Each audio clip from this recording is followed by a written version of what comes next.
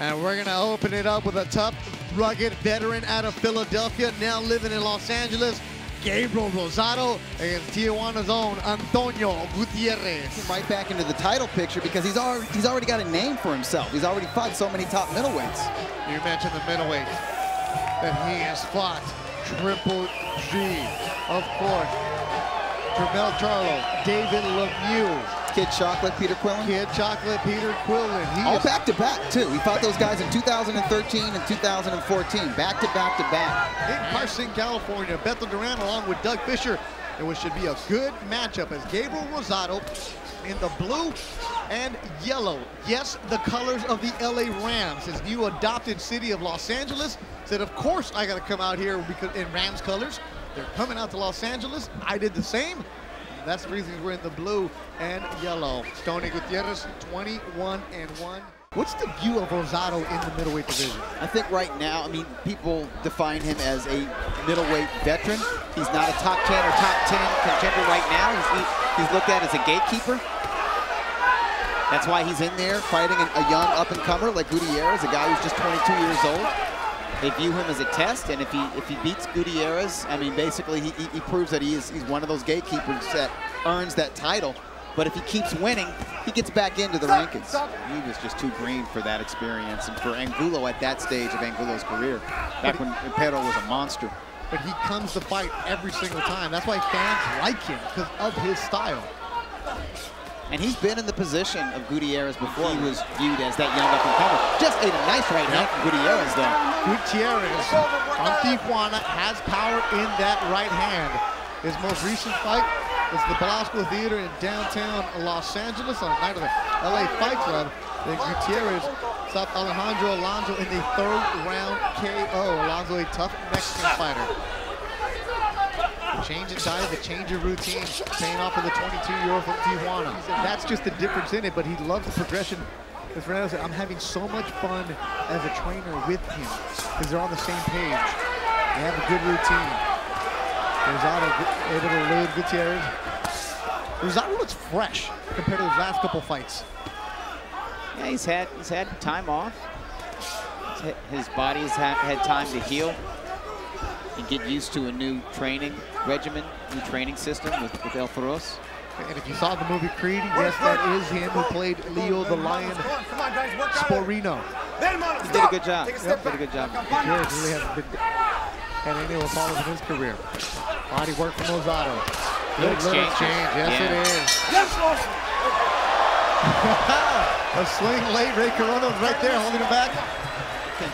I scored the first round for Gutierrez. I thought he was just the busier of the two. And down goes Rosado. A left from the Tijuana fighter drops Rosado. He has that smirk on his face line. As I was saying, I scored the opening round for Gutierrez and rounds 2 and 3 for Rosado, but both of those rounds were very competitive. And I thought that round 2 could have gone either way, to be quite honest.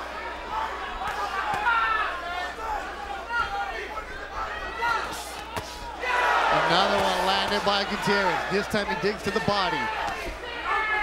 Excellent round for Tony Gutierrez, a 22-year-old from Zona Norte, Tijuana. Rosado swinging. Yeah, he's staying composed, but you see him taking these deep breaths. He's feeling the physical strength of the younger man. And Rosado's a taller fighter. Lands a couple shots of his own here. Yeah, these are nice shots to the body, nice uppercuts and overhand rights. Left from Gutierrez, right from Rosado.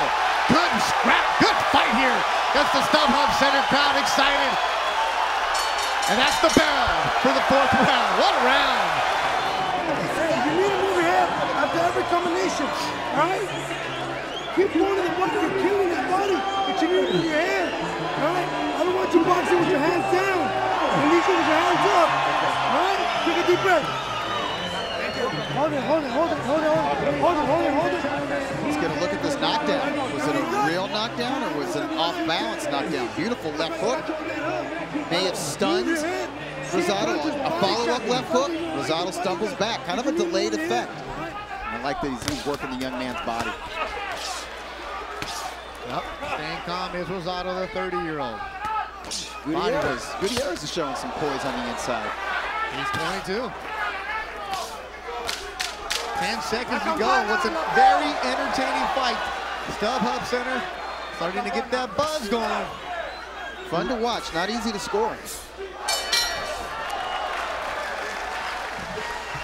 Intelligence and the ring experience to stick and move well, but once he started to feel the fatigue and once his opponent started landing on him enough, he said to heck with it, I'm gonna slug. Rosado's trying to slug here, loading up on that right.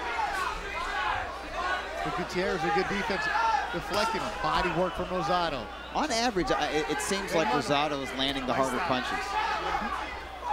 He's trying to pace himself and Big right.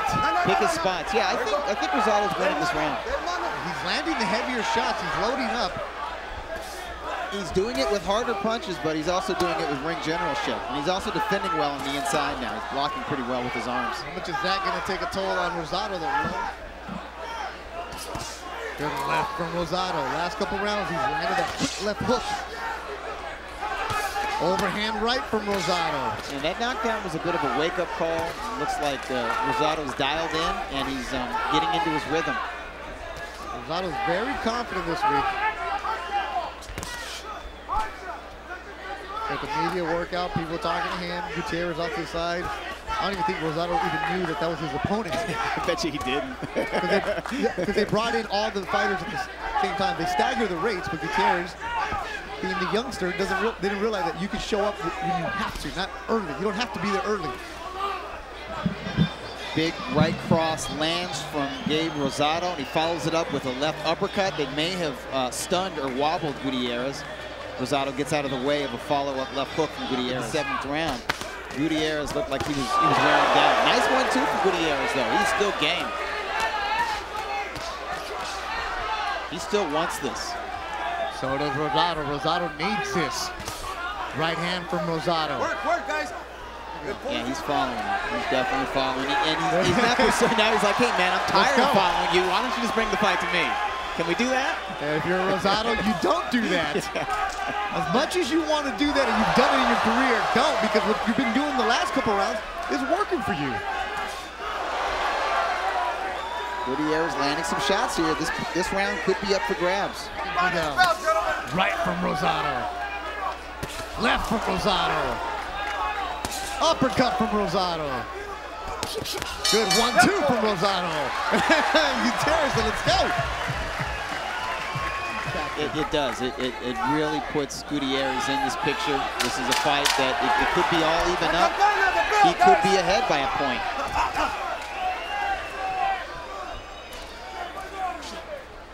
And we go to the 10th.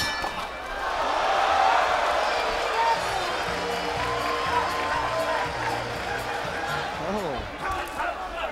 I wonder if what he could have said. He's been telling him the last couple rounds, let's go, let's trade. Left from Gutierrez. But I think both guys have earned each other's respect. Without a doubt. Earned the respect. A lot of fans vote as Tony Gutierrez. Definitely earned the respect of Gabriel Rosado. Like I said, I think midway through this fight, win, lose, or draw, Gutierrez has earned some respect within the boxing community. People will pay attention next time they see him in the ring. Oh, yeah. Uppercut from Rosado. Nice body work from Gutierrez. Not a real combination, more like an amateur shoe shine, but it does catch the attention of the judges. Seconds to go between Rosado and Gutierrez. Swinging for the fences. And they go the distance, 10 hard rounds. Fans stand up and cheer. And now we go to the judges' scorecards. First of all, Max DeLuca scores the fight 95-94. Judge Dennis O'Connell sees this fight 96-93. And then Judge David Mendoza scores the fight at 95-94. And your winner by unanimous decision. Ladies and gentlemen, let's hear it for Gabriel Rosado. Good sportsmanship right there. Rosado bringing over Gutierrez. They respect each other. Yeah, they earned each other's respect.